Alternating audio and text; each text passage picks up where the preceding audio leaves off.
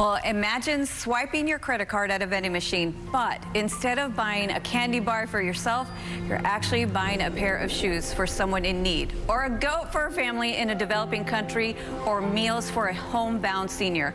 With the Light the World giving machines, that's exactly what happens.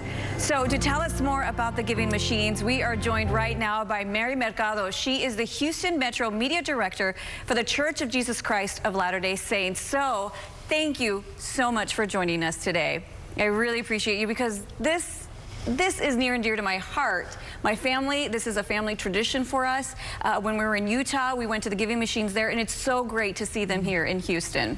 Yeah, we are so excited to have the giving machines in Houston. Houston was actually the first city in Texas to get giving machines. There are 61 giving machines around the world right now, and we happen to have a couple of them right here in Houston.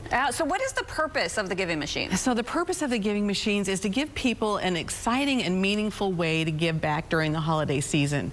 I mean, it's a really unique thing. These are big red vending machines, you know, just like you'd go get a soda or a candy bar, but instead there's different tabs representing all these really unique gifts that directly benefit charity organizations right here in our community and abroad. And 100% of the donations through the giving machines go straight to those charities. Absolutely, yeah. The church actually pays for all the administrative and marketing costs, so none of that goes to, and none of the donations go to support it. It's all directly to the charitable organizations. Now let's talk about those charitable organizations. Who benefits from them? Okay, so we have Catholic Charities, Archdiocese of Galveston, Houston, Interfaith Ministries for Greater Houston, Soul Missions, and Houston Tool Bank here in our area. And then also globally we benefit American Red Cross, African Girls Hope, and Church World Service, all who do great things during times of emergency and disaster. And so what are some of the things that you can get? We bought a chicken one year, we bought a goat, we got some laptops, but there's just a wide variety of things people can buy.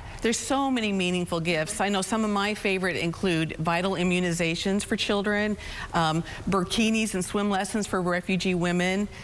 We have shoes, we have books for girls, feminine health products, so young girls can go to school in Africa, because if they don't have those, they can't go to school. And everybody's favorite is the milk goat. Yes, yes, we actually have some photos of one of the goats that went to Georgia. Tell me a little bit about that. Yes, so there was a family who was displaced due to a landslide. They're in a new village. They didn't have a way to support themselves. And the thing that's so great about the milk goats is not only do they supply food, you know, you've got milk, cheese, butter, they also reproduce quickly, so then it becomes a family business, and they're able to support themselves long term. So that's really exciting for me.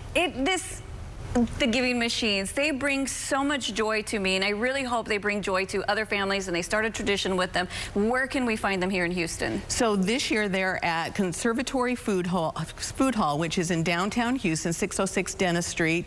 They're here now through January 1st. You can come actually 24/7, but we do have volunteers there to help you most of the day, 11 a.m. to 7 p.m. But you can stop by, check out the giving machines, have some great food at the food hall, and really there are activities, performances, events. So this is really a fun holiday tradition to just bring the whole family down and enjoy this really cool and meaningful event during the holiday season. Yeah, you also have Latin night. I saw on the website. Also, there's going to be a special North Pole guest. Yes, Santa is coming. I think it's December 9th.